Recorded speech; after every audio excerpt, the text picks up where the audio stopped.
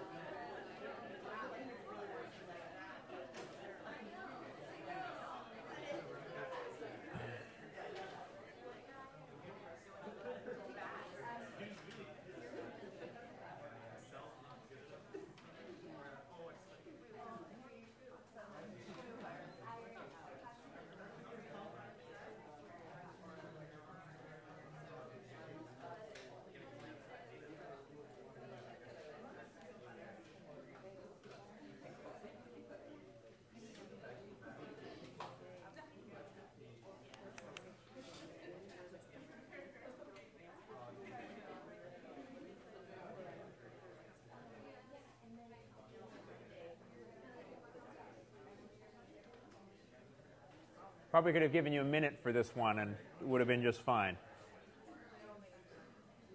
5, 3, 2, 1, 0. So where does enterovirus T68 replicate?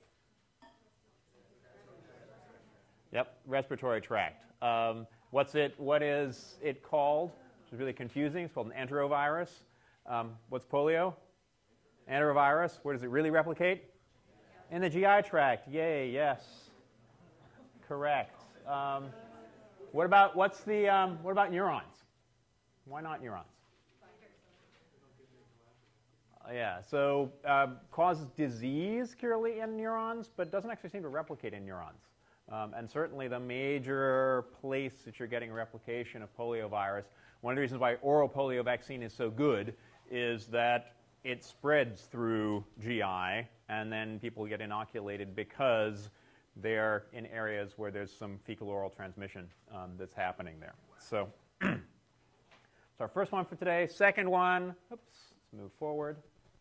Yes, no, we'll do this then. If it will move, there we go. How many open reading frames are there in rhinovirus genomes? 1, 3, 5, 16, or 23? Oops. Should I keep the results up? People like that? Yeah, that makes us feel successful. Good. We can keep watching it if you like. Maybe this is another way of talking with each other, right? Instead of talking to each other, you can actually see what's going on here. I've never tried this before. It's kind of fun. It's like, do you believe everybody in the class or not?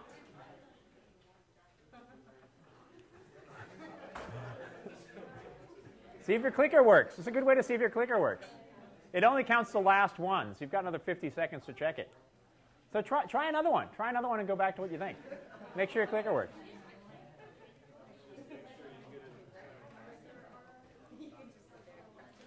Yeah, press a random button, see what happens.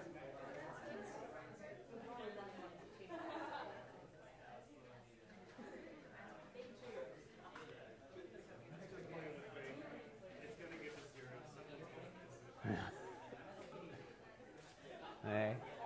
20 seconds. Make sure you change your vote back. Or leave it as it is because, 100% of your classmates could be wrong.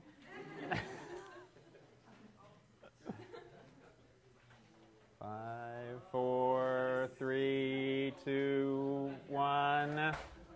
Ah. So what does Stedman think? Yay! Yes. And the key here is what? Is that it's a polyprotein. And they're all polyproteins. And we'll see today that's true for the Flaviviruses as well. So that's, oh, come on. Let me do this right so actually people do get the scores. That would help. So that's adios, those of you who have to leave. And we'll talk a little bit about Flaviviruses. And the big picture with the Flaviviruses, I always like to think of Flaviviruses as basically enveloped picoRNA viruses because they're extremely similar to the picoRNA viruses in terms of their genome structure, in terms of their replication, in terms of how all of that works. It turns out that they do cause some pretty nasty diseases, and that's what we're going to spend sort of the first 20 minutes or so talking about, particularly yellow fever and dengue, a little bit about hepatitis C. There's been some really amazing developments literally in the last 6 months in terms of treatment for hepatitis C. Been really, really impressive. So again, these are small, positive strand, enveloped RNA viruses, but again, I like to think of them really very much like enveloped picoRNA viruses. There are a couple of things which are different as far as these Flaviviruses and the picoRNA viruses, and most of that has to do with the fact that they're enveloped. So entry is going to be different. It's not going to be forming a pore through the outside membrane. They, of course, have to pick up their envelope somehow. Those envelope proteins are going to be different. Cellular proteases, which are also used in terms of breaking down the polyprotein, so it's not just the viral proteases that are involved there. And, of course, membranes have a lot to do with it. Pretty standard outline. This is, forget which one of these this is, pretty small. I think this one's West Nile, if I remember correctly. So we'll talk a little bit about the origin, what some of the diseases are that are caused by these Flaviviruses. And again, viruses get this bad rap because they're always causing disease, and so that's what we know mostly about them. Then we'll talk about some of the structure. And again, the structure mostly has to do with the membrane. Otherwise, the inside is pretty much exactly the same. Binding and entry is actually really kind of cool. These things go from a very curious form, and we already looked at the dengue fusion video before. But the receptor binding proteins actually start out kind of lying flat down on the viral membrane and then really pop out to form these trimeric structures. They're dimers in the membrane and pop out to form these trimeric structures when you have entry that takes place. Replication and translation are basically identical to the picoRNA viruses that we talked about last time. Assembly, of course, is a little different because we've got the membrane on the outside, and then we'll talk a little bit about release. But the main thing here, of course, is that these guys cause a bunch of nasty diseases, and we're going to talk about these 4 here: yellow fever, dengue, West Nile, and hepatitis C. Hepatitis C is kind of an outlier relative to these other 3, partly because we didn't know very much about it until really quite recently, but also all of these viruses, both the standard Flaviviruses and the pestiviruses, which are basically about the same thing, these guys only infect animals other than primates, and these ones infect primates as well. Is that these guys are all vector-borne diseases, and we'll talk much more about vectors as we move along here. But just the main reason that people care about these hemorrhagic fevers. So what's hemorrhagic fever? fever, gross. Yeah, great term. It's rather gross. So what about these flaviviral diseases? Again, almost all of them are vector-borne diseases, also known as arboviruses. And so when you go to the CDC, excuse me, Center for Disease Control, their arbovirus group. That's the group which is concerned with these vector-borne diseases. And again, yellow fever, dengue, and West Nile. And I like this magnification here of the mosquito because most of it really is about the mosquito. And a lot of the, I think, really good research that's going on in terms of understanding a lot of these flaviviral diseases, in fact, a number of other diseases as well, has to do with what's happening to the virus when it's in the mosquito. Not so much what's happening to the virus when it's in a human, but what's happening in terms of the mosquito. And so some really interesting aspects about the mosquito part of the virus life cycle that we're just slowly beginning to understand. And there's a whole group of people at various different places who have massive mosquito colonies. Talk about work I don't want to do, but really trying to understand exactly how these things are working with each other. So we'll start out looking at yellow fever. Yellow fever probably arose in Africa in the 17 to 1800s, but was then relatively quickly transferred to the New World, mostly because of all the plantations in the U.S. at the time, and the disease was brought with them.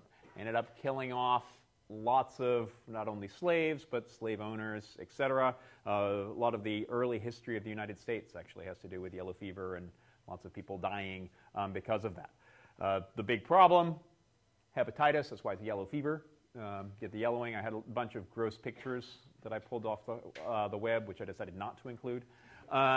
But basically, that's the idea here. So hepatitis is really sort of the main issue here, and multiple organ failure.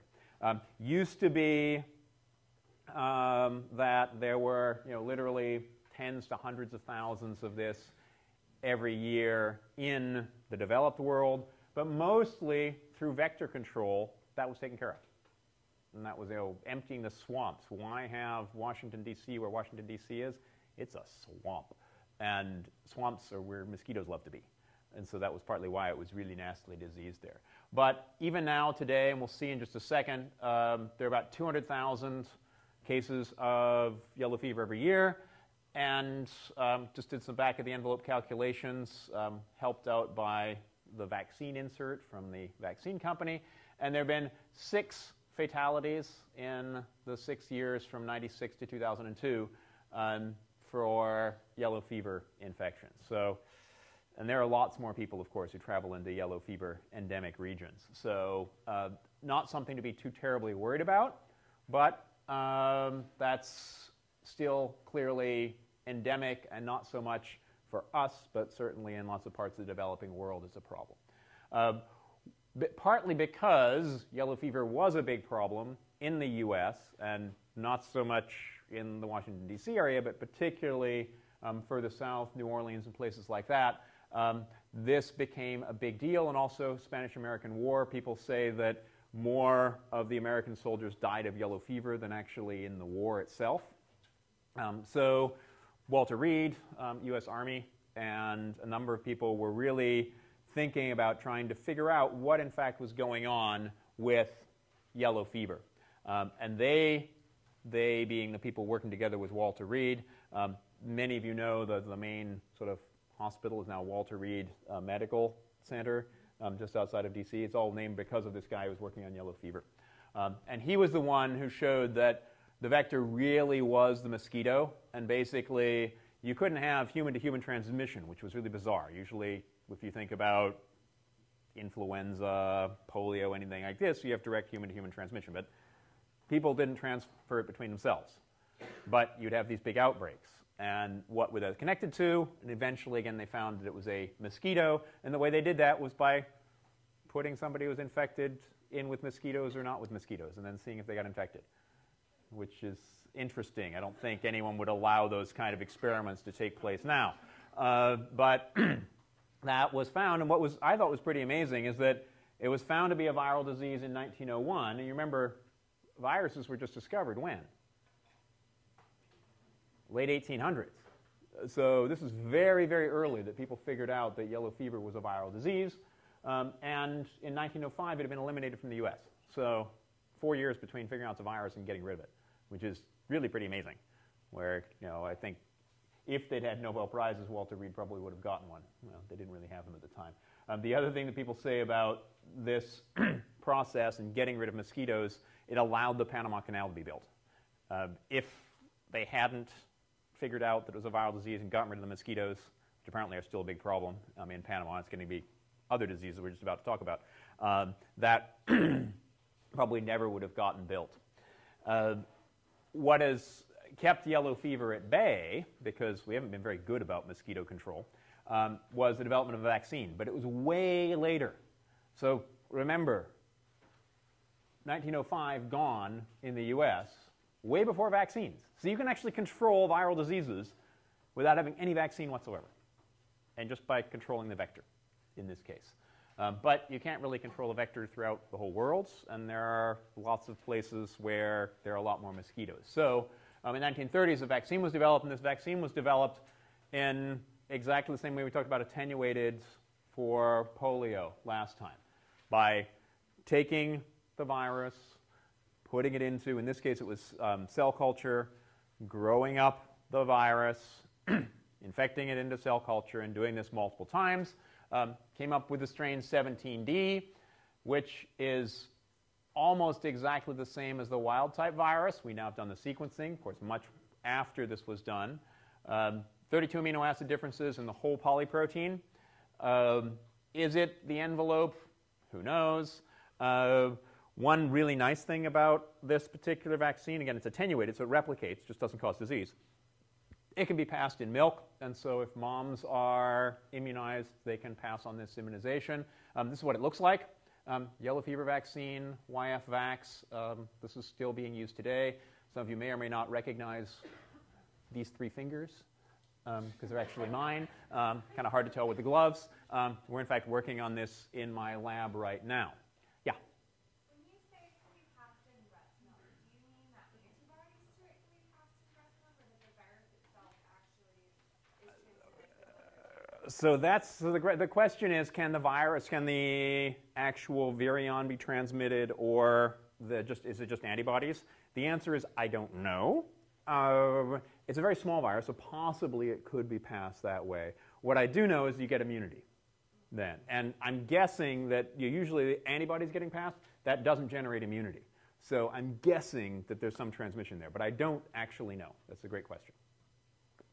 So there are, however, some problems with yellow fever vaccine, and that is down here, some of these adverse effects, and partly why I'm wearing the gloves here. There are a number of fatalities that have been linked to immunization, and this is a classic problem with immunization, is there are fatalities that are associated temporally with vaccination. Now, are they actually caused by vaccination? That's where the big question comes up. So here, and again, I was going through the literature on this, there's about 1 in 1,000 fatalities linked to immunization in infants less than 4 months. This sounds horrible. Like 1 in 1,000? That's just insane. Well, it turns out that most infants are not immunized under 4 months. So you have very, very, very few cases here. Where these infants were immunized is places where there's really high infant mortality anyway. So the numbers here are, in fact, 2 that have been reported in the world. Yes, ever. So whether this is actually really true is a very interesting issue. Probably more likely is this number down here, which is 1 in about 500,000 doses, where people have, in fact, had pretty nasty responses to this, and nasty enough that they actually end up dying. Now, whether that is, again, directly linked to the disease or not, or say directly linked to vaccination or not, is still a pretty open question. But because of that, this is a BSL-2 agent, even though it's used for vaccination purposes. And people are trying to develop vaccines that have 0 side effects. And so 1 in 400,000 seems pretty darn good, to me anyway. But if you think about the number of people in the world who are exposed to yellow fever, that's still going to be a pretty high number. And so people are working on trying to deal with this number and get it to closer to 1 in a million, which seems to be about the goal, or even then less than that in terms of doses which are associated with it. And again, why is this such an issue? Because there are lots of parts of the world, particularly where lots of people are living, where yellow fever is endemic. And so these are all places, particularly in Western Africa. Most people didn't know where Guinea, Sierra Leone, and Liberia were until about a year ago.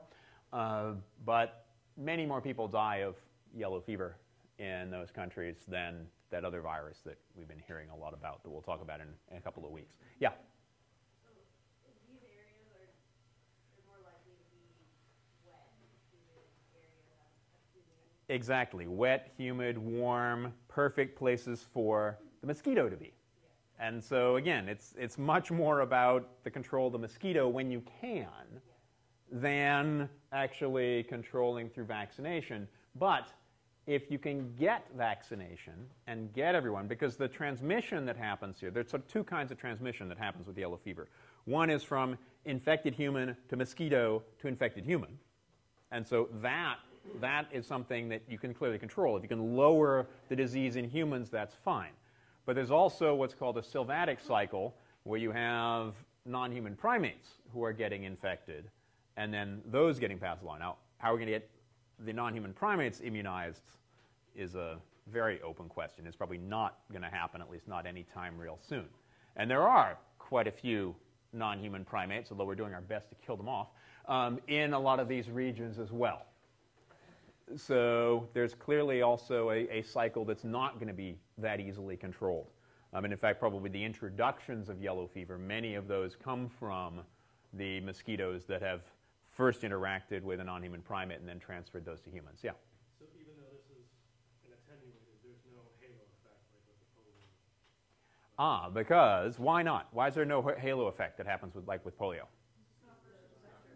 Yeah, well, so the vectors are mosquitoes. So you have that extra step that has to happen, whereas with polio, you're spreading it quite nicely, directly, and then you can go. So there could, at least in theory, be a halo effect, but it's reduced by that mosquito level. Also turns out, and didn't put this in there, but I think we may have this when we talk about dengue, that the mosquitoes have to feed on an infected person when they have a relatively high amount of virus to get that virus to spread. And so there's also a certain window where you can get that. Okay, so that's yellow fever. Not a really massive worldwide problem. 200,000 a year. Most people actually don't come down with really nasty disease, but certainly something to be concerned about. On the other hand, dengue is much more of a problem. And dengue is very closely related virus to this. Actually, about 4 main serotypes of dengue. Estimates from the WHO and the CDC are hundreds of millions of infections a year, that's a scary number. Of that number, about 500,000 get dengue hemorrhagic fever. Just dengue fever is not nice disease, but dengue hemorrhagic fever is a nasty disease. And again, the whole, what do we say, ugly? Was it ugly? Gross, a much better term. Gross disease. And 22,000 people die every year from dengue hemorrhagic fever, and most of these are kids. So this is way more of a concern than yellow fever, and for that matter, things that are in the media as well, like Ebola, etc. So, and dengue kills way more people in West Africa than Ebola probably ever will. Yeah? Were you saying, sorry for the yellow fever, were you saying there was 200,000 infections or deaths a year? No, these are the cases, the clear cases, yeah. So the actual number of deaths is relatively small for yellow fever. Is another question here? Yeah. Of that, our big number of reported cases, how many of those are pediatrics? Oh, of these dengue hemorrhagic fever? That's a good question. I don't know. There are a couple of links that I have in here where you can go and take a look at that. so WHO and CDC. We'll get back to the dengue hemorrhagic fever a little bit later on. It's actually a relatively small number if you think about it. So if we've got 100 million infections, of that, 500,000 actually are getting the dengue hemorrhagic fever. One of the things that people think happens there is it's when you get your first dengue infection, it's actually usually not too bad. You don't have too much in the way of symptoms. But if you get a second one, which is of a different type, then it seems to be amplified.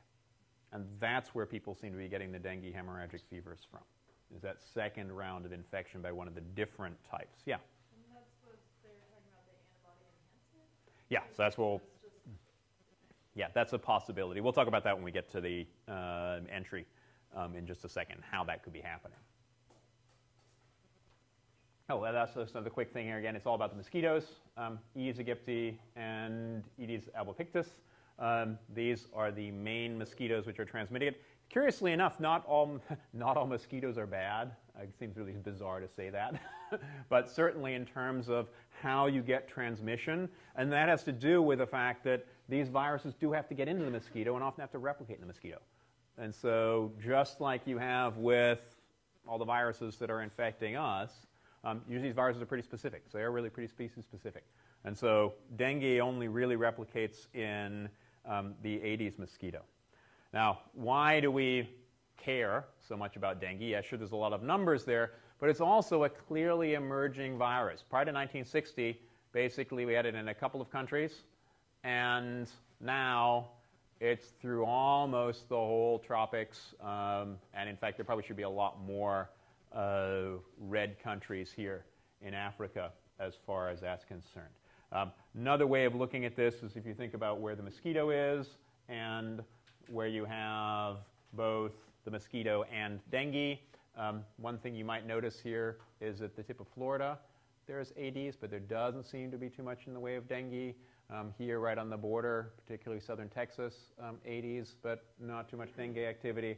How long that's going to last is a really interesting question. There's this great interactive map that I'm not going to go to here, which has all the outbreaks basically listed for the whole world interactively, and you can go through and if you are interested in these things. And again, we can probably find out which one of these are the pediatric numbers as well. But literally every country in the world is reporting on that there. Most cases here are pretty benign. Yeah, benign, yes, you're sick, but it's not really such a big deal. The symptoms come up about a week after you've been bitten, so making that connection between a mosquito bite and actually the disease can be kind of a problem. And yeah, anywhere from about 3 to 10 days. The mosquitoes also have to have the virus in them for a little over a week. And that also is a real good indication on what's happening in terms of that interaction, the replication of the virus in the mosquito. One of the big problems is if you're infected and you don't have symptoms yet, you get bitten by a mosquito, that mosquito could actually have enough virus in it to transmit to someone else. And so you don't necessarily know that you're sick before you can be infectious, at least as far as transferring to the vector. So that's a big problem. Not surprisingly, because of all these numbers, there's been a lot of interest in developing vaccines. And these are some of the vaccines, again, I pulled up from the CDC website, looking at where these things are. The one that's furthest along is a vaccine from Sanofi Pasteur, which just passed, or actually they just published all their phase 3 clinical trials. And phase 3 is basically, does it work? Phase 1 is safety, phase 2 is original efficacy, and phase 3 is, basically this is it. So I'm guessing that they will be submitting, that is Sanofi Pasteur, all of this data to the various regulatory agencies to try and roll out this vaccine. So people have been developing vaccines literally for, probably almost since the 60s when all of this came out. So it's taken a rather long time to do this. One of the really cool things that I think about this particular vaccine, the Sanofi vaccine, they call it Chimerivax. And the way they made it was taking basically the yellow fever vaccine and recombinantly putting in, using genetically modified organisms, putting in the antigens from dengue onto the yellow fever backbone. And it seems to be working really pretty well.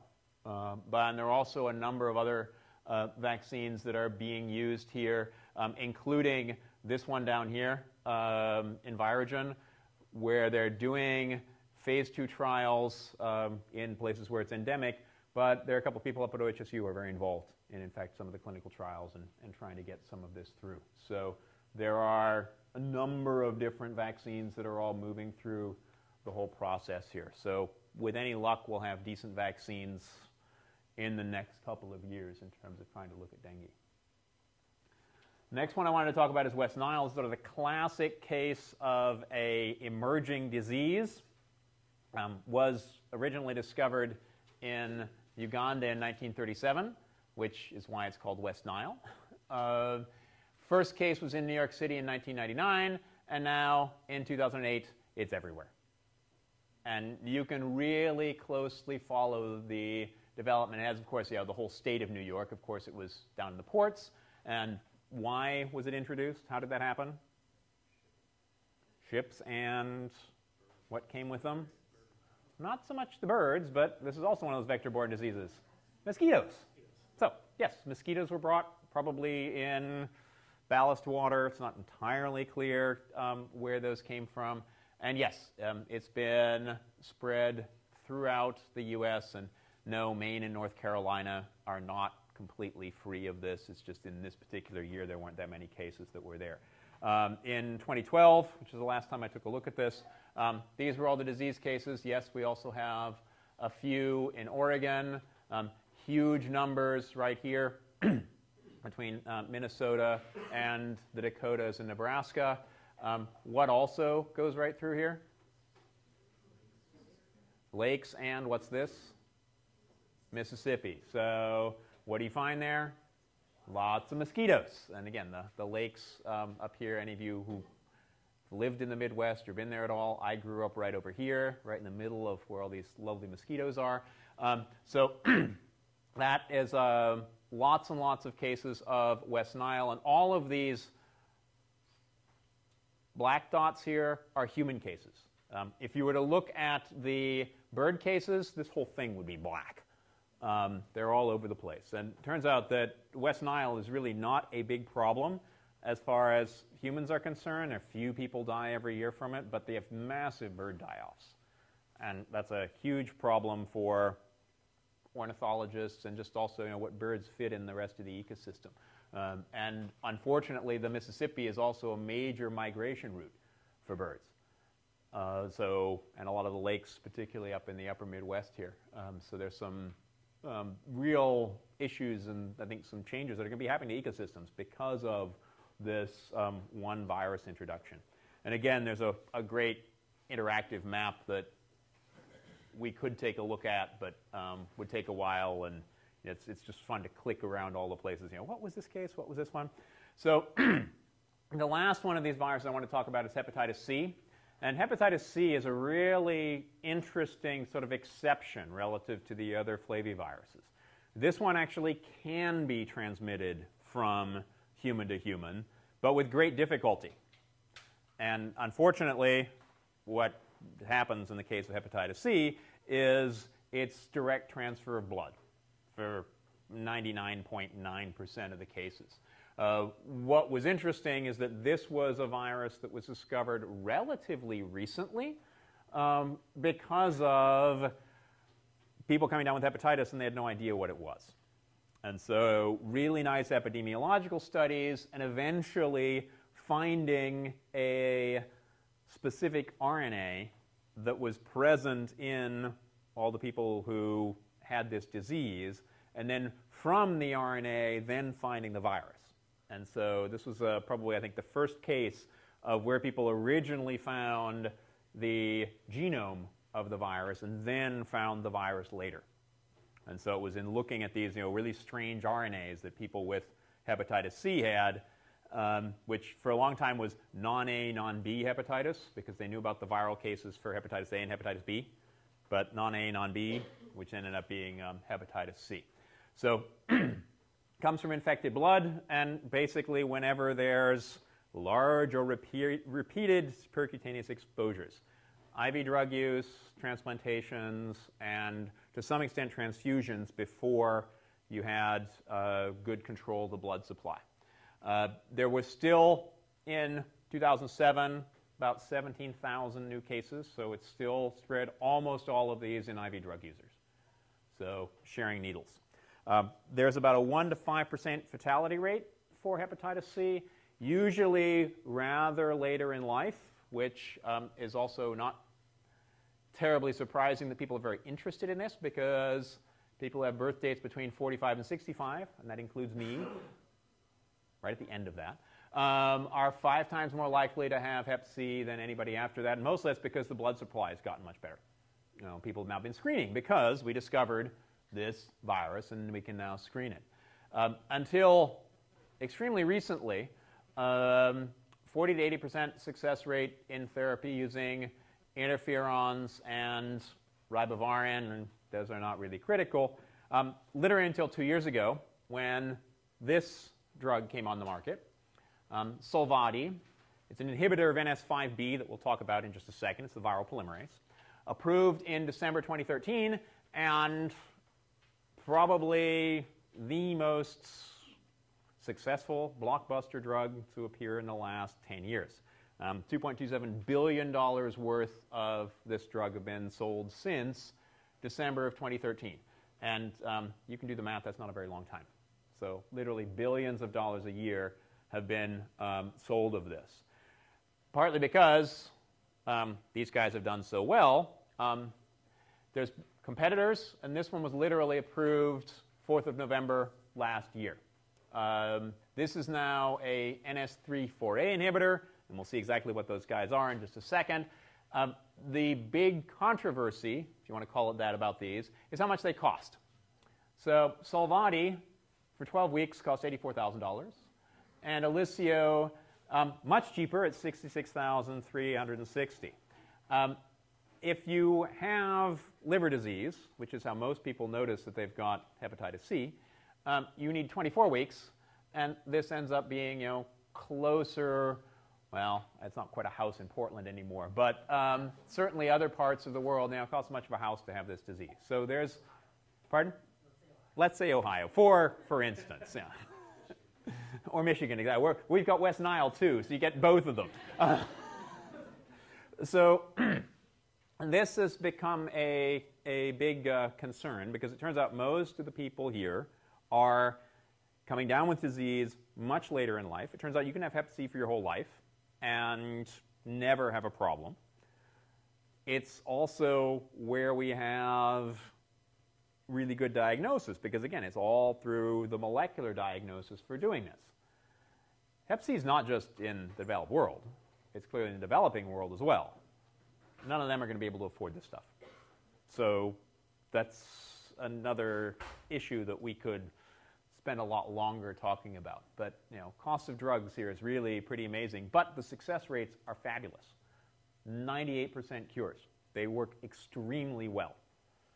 So, okay, how do you balance these kinds of things, you know, in a private healthcare system, et cetera? So there's some interesting and not easily solvable questions about this. Yeah, here and then you. I think you kind of just answered my question. I was going to say, is that an actual cure or just like a treatment prolonging kind of thing? Yeah, so these drugs work amazingly well, as opposed to, I'll back up here real quick. You know, the 40 to 80% success, that wasn't really very good. These are 98+%. Of curing, completely gone. Yeah, which is pretty amazing. Yeah, works extremely well. Yeah, in the back. Yeah, we'll go back. I'm wondering why it's so expensive. Did it take a lot of effort to make, or is it just because people like it? So yeah, the question is, why is it so expensive? And the answer to that is, ask the companies. Because they can, which is one thing. People are afraid of, you know, dying from hep C, certainly. Is it a supply and demand? Is it a development issue? If you, again, ask the patients, you know, yes, I'll pay basically anything so that I don't die of liver disease, although a lot of them don't. And how much did it cost to develop the actual drugs, et cetera. Strangely enough, I sat next to somebody from Gilead on the plane once. I'm flying into Portland when I got bumped to business. I didn't pay for the business class, but she was still there. She said she left the company because there was too much money flying around. She thought it was really getting a little out of control. So I thought it was really kind of interesting. Nah. Yeah. Well, I can get her to sponsor my research now. Yeah, here. I sort of had a similar question, but because a drug like acyclovir isn't that a similar drug, and that's really cheap. Like, and all it is it's like a little molecule that's like a nucleotide analog or something. Like. Yeah. So one of the things. So the question is, why is it so expensive? Again, the same kind of thing. And I don't know exactly what the structure is, but these are small molecules, and they work really well as inhibitors, which we will eventually talk about when we talk about the molecular biology of this. So I'll take your two questions, and that's it. I was going to say, if you're interested in this topic, if you guys listen to Radiolab, they do like the whole thing on the pharmacology, and they cover like this, and it's pretty good. So. Yeah, no, it is. I've heard that it is a very good Radiolab. Yeah. I was just wondering if robotic therapies for somebody, since it seems like it's Say that is a right. That's a great question, and I don't know. Do you know? Yeah, my uncle. Okay. Yeah. No. And that's partly no. This is the sticker price. How many people place sticker prices for cars or for drugs is maybe an open question too. So that's why I also had, in theory, how much it costs, the $2.2 billion worth. That's how much actually gets paid for it is another open question. Okay, so let's talk about the interesting stuff. Forget the disease. What's actually causing these diseases and the cool viruses that are involved in the process. Basically, again, these are enveloped picoRNA viruses. A lot of people say they kind of look like golf balls. Certainly the cryo-EM looks a lot like that. Nucleocapsid, regular, T equals 3. And this is not a pseudo T equals 3. It's just one protein. It's the capsid protein inside this envelope. But this looks a lot like a naked virus. It doesn't really look like an enveloped virus because those envelope proteins, which you can see here in red, green, and blue, basically sort of cover the membrane surface. They're really packed down on top of this. They're, however, not arranged in a normal pseudo equivalent process. Each of these are the envelope proteins, but here we've got nice 5, but that's not a nice 6, and we've got these 2 here as well. So it's clearly not a quasi-equivalent structure that goes together there. This is a cross-section of one of these golf balls. You've got the envelope protein here on the outside, matrix protein holding that envelope onto the membrane, and the capsid protein right on the middle. So it's really very compact structure, even though it's this envelope structure. And I did pull this from a German website. That's why it says the Hull membrane here. So that's what the capsid protein looks like. This comes from Steve Harrison's lab. I've given you a couple of links to Steve Harrison's work before. Crystal at harvard.edu. But this is really different than the classic envelope protein, receptor binding protein. Usually those are what? Trimers. They stick out like spikes on the outside. This guy's lying down flat on the surface. So how the heck do you get something lying down flat on the surface to actually then interact with receptors and then pull the two membranes together? And this has been a really open question for a long time. Turns out that the receptor binding is over here in either this red subunit here, this green subunit over here. Again, also flat down on the surface of the cell. How do they get in? People think it's receptor-mediated endocytosis. They don't actually know still, at least when I put the slide together, exactly what the receptor is. Still a very open question. But this brings up this antibody-dependent enhancement. And so people think, at least for dengue, that if you have antibodies to one of these viruses, just antibody binding to the envelope protein helps it get picked up by cells, which I guess is really kind of bizarre, and evolutionarily how that could happen is not entirely clear. But it does seem to be the case is when you have been infected by one of the 4 forms of dengue and you have antibodies to it, the second form gets picked up a lot faster. and then enters inside the cell. How does that take place? Well, it turns out that this dimer, which I showed you before, and you can see it up here as well on the flat side, when it gets to low pH, so again, similar kinds of things to what happens with influenza hemagglutinin, you have a change in the structure, and it goes from dimer to trimer, and actually reforms into this structure here that looks really, really similar to the trimeric structures that you have with things like influenza hemagglutinin, as we'll see later, HIV, and a lot of the other receptor binding proteins that you have on viruses. So when you have this low pH environment, you have this complete change in the structure and oligomerization state, which pulls these ends up here together. Another way of looking at this is when you have a change in pH. So normally your receptor binding proteins are here lying down on the membrane. Change in pH exposes this fusion peptide. Fusion peptide, just like we talked about with influenza, nice hydrophobic amino acids. They stick into the host membrane, which is up here at the top. Then you have other conformational changes which pull the two membranes together and eventually have membrane fusion, release of the genome.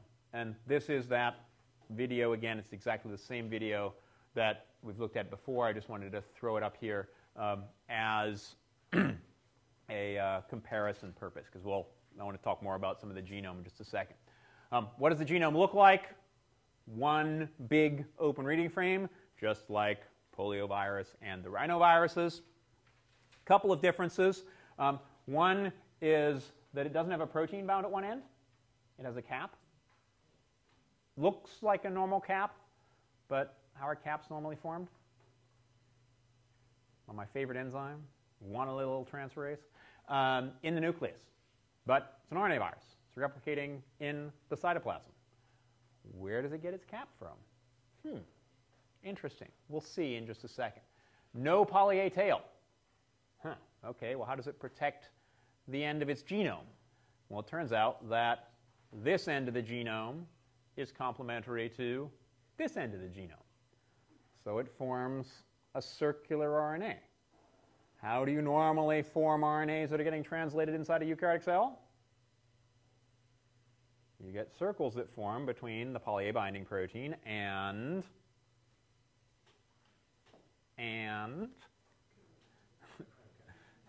EIF4F, all of the cap binding complex.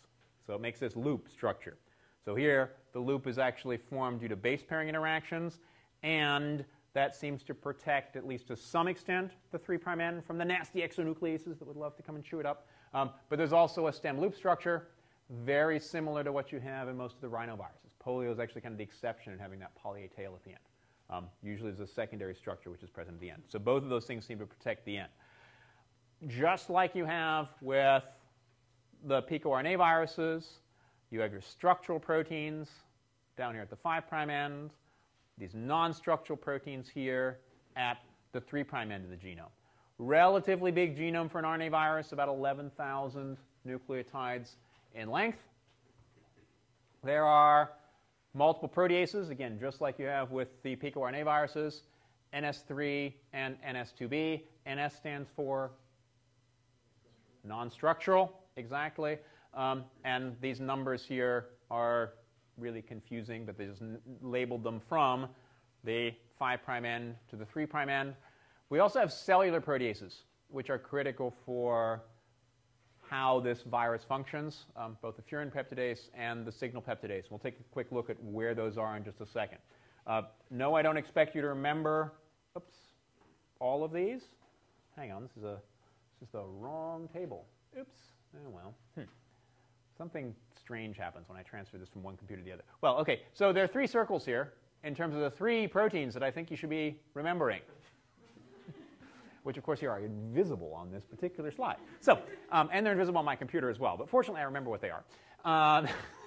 And they are the NS5, which is the viral replicase, so the RNA-dependent RNA polymerase. And it also has the activity of methylating the end of the genome, the 5' end. So the cap actually is made by NS5. And NS5 is the target of the Gilead drug Flavi. So NS5 is important here. We just mentioned, actually back here, NS3 in particular, which is the main viral protease. And I give you one guess. What was it? Olysio, I forget, targets? The protease, NS3, exactly. So these are probably the most successful designer drugs, as it were, because people looked at the structures of these proteins, how these proteins worked, and then designed drugs that would inhibit their structures. And so that's where that comes from, and that's why it's so expensive to develop them, and that's why they're so expensive to buy. We'll leave it at that. This one up here is the PRM protein, so the pre-matrix protein that we'll look at in just a second here. So that's what these three circles are supposed to be here. Are they right in the notes that were posted? Yes. Pardon?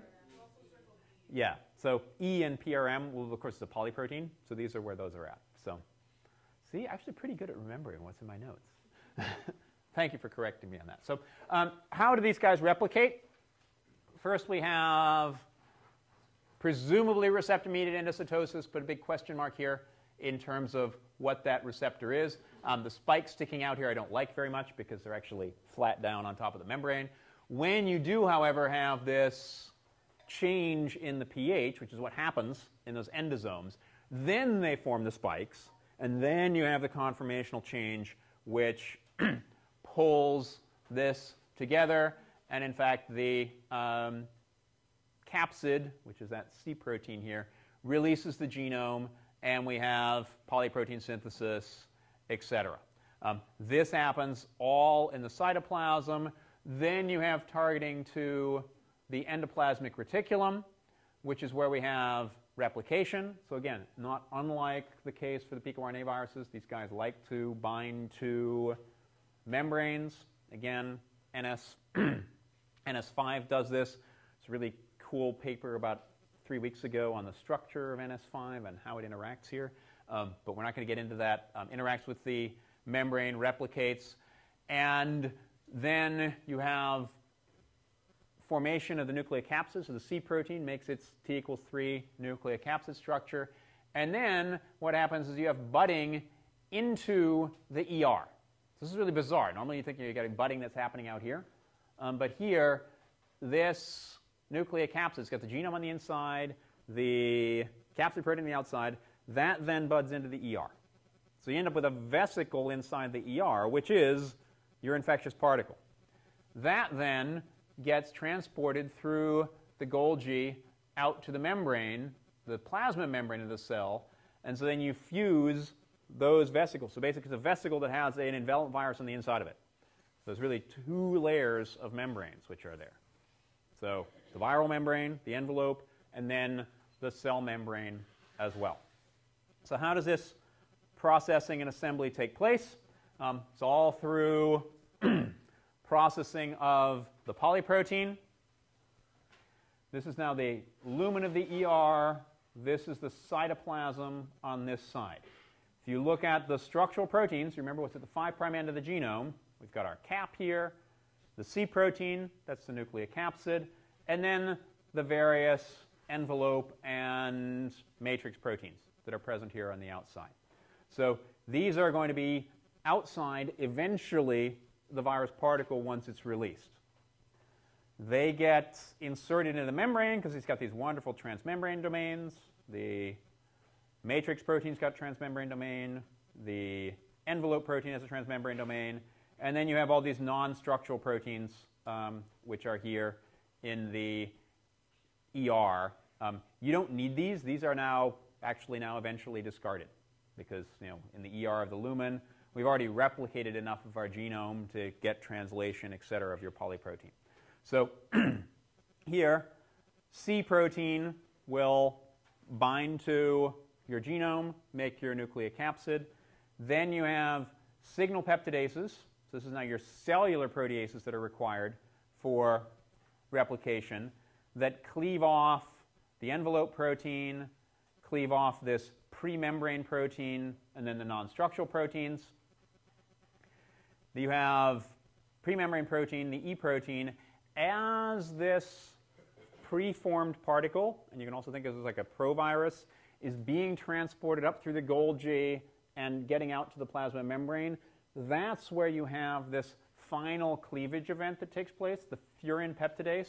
Furin peptidase is just in the Golgi, and so it's not in the ER. It's as the virus particle is being moved out to the outside. And so this is the way that, again, to totally over-anthropomorphize, the virus controls that it only is going to be active once it's on its way out.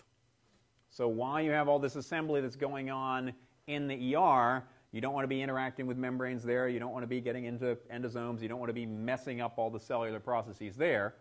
You want to make sure that this virus has a chance to get out as a virion and then be infectious. And so that last step is going to be the furin peptidase as it goes through there. So as a reminder here, and this is basically that table again, but now I've put them in red.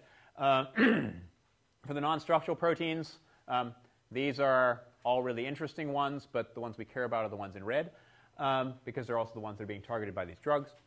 NS3 is not only a protease, but it's also an RNA helicase. Why do you need RNA helicases?